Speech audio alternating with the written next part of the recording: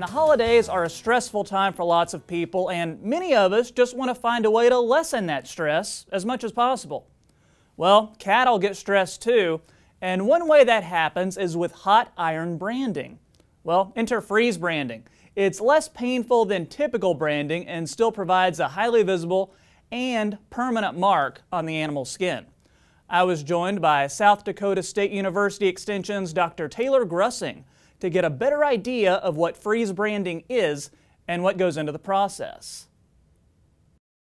So freeze branding is a form of identification that can be used for livestock that will change the pigment of the hair follicle, creating a bright white or a lighter haired color. So numbers and symbols can be read on the animal's side from a long distance away. Could you give our viewers some details on how the process works? So the process of freeze branding has a couple different materials that you'll need to start out with, including some freeze branding irons that can range from 3 to 5 inches in size. Then you'll need some isopropyl alcohol in dry ice, or liquid nitrogen can be used also. Then you'll need some clipping shears with a surgical blade to get the hair clipped all the way down to the hide as close as possible. A squeeze bottle as well as a bristle brush to clean the area once it's clipped.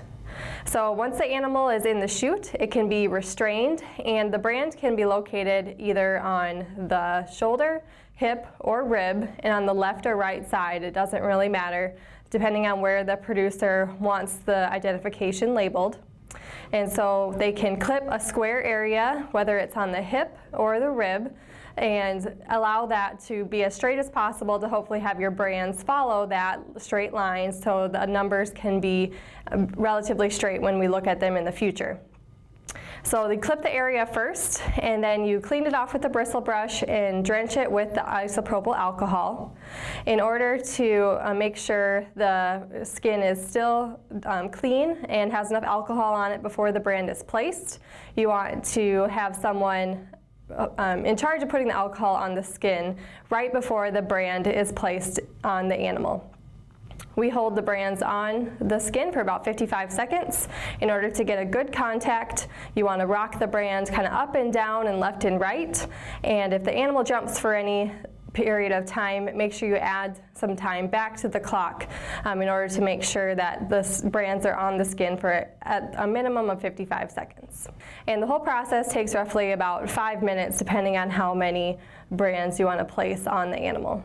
So what do you see as some benefits of freeze branding over regular branding?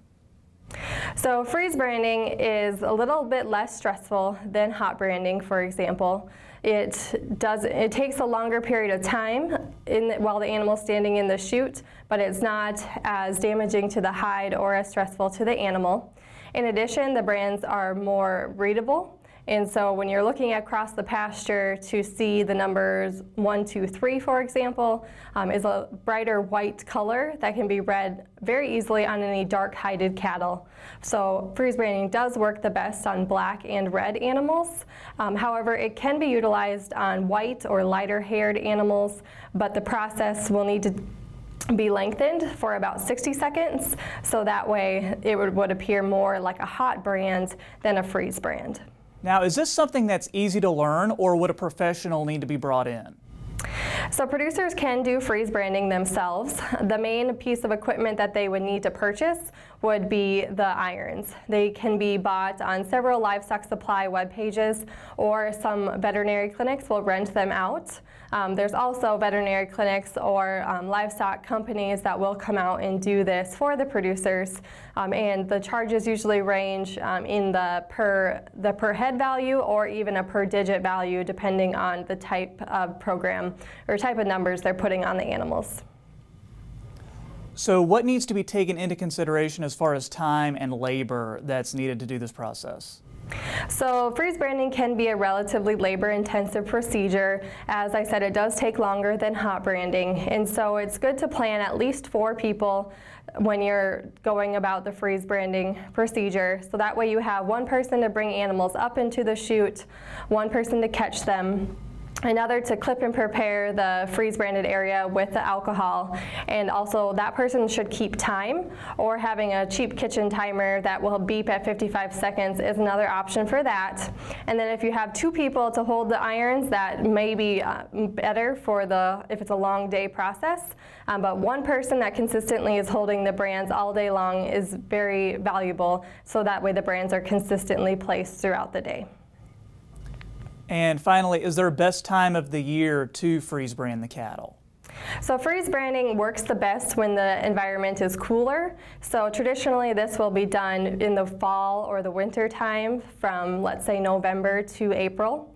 And that's simply due to keeping the dry ice and the isopropyl alcohol cool and keeping your irons cool through the entire period of time.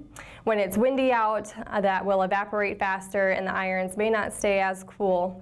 And then also yearling cattle are the best animals to implement freeze branding on, as they are relatively, they're still growing, but they're not in any stage of production such as pregnancy, that we want to avoid. And so they also have adequate body condition score or fat cover on their hip and ribs, and so that way we can get a good contact with their skin and their irons. Thanks again to Dr. Grussing for coming on the show. And here's an interesting fact. Freeze branding was first used in Sweden back in 1966.